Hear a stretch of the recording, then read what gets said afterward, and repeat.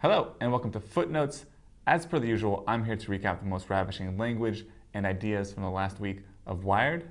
First up today, we're going off the rails.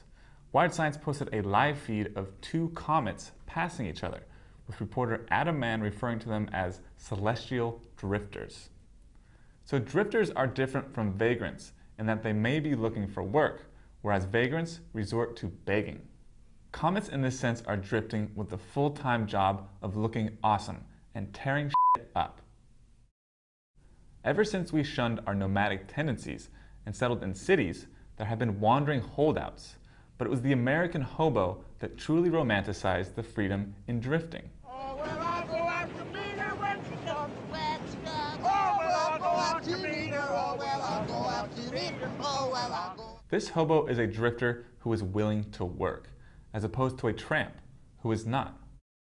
And the hobo's classic symbol is the bindle, with relatively rich hobos sporting the exceedingly rare triple-decker bindle. Though the term hobo did not emerge until the turn of the 20th century, these drifters began riding freight trains extensively after the Civil War. They were looking for work or running away from the women they insincerely promised to marry if they survived the war, and they were ostracized from the get-go. Many train-riding hobos were political radicals, and while they worked for an honest wage, some also stole. And they were constantly hounded by railroad guards, known as bulls, who unfortunately never fell for the red blanket trick. Hoboing peaked in the Great Depression and continues to this day. There's even a hobo convention in Britt, Iowa. Come for the ugly shoe contest, stay for the swag. Next up, double your pleasure, double your death. That's the statement of the word doppelganger in a piece on video game guru Peter Molyneux in the November issue of the magazine. In folklore, your doppelganger is a paranormal, exact copy of yourself. It comes from the German, meaning double walker or goer.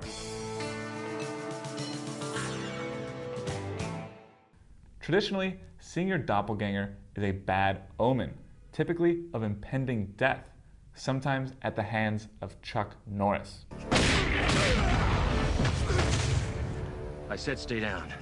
Many ostensibly sane historical figures have reported seeing their doppelgangers. For instance, Abe Lincoln once said that he looked in the mirror and saw another face next to his reflection, complete with sick, nasty hat.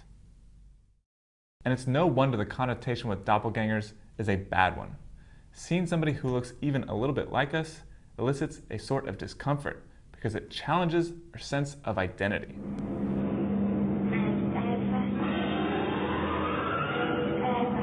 Except if you're under 21 and have an older cousin who looks like you, then it's just convenient. The doppelganger horror was captured masterfully in the classic Twilight Zone episode Mirror Image, in which a woman sees her doppelganger and has an existential breakdown in a bus station, which is where I prefer to experience my emotional collapse. She suggests that her doppelganger is from another plane of existence and has come to replace her. What's the matter?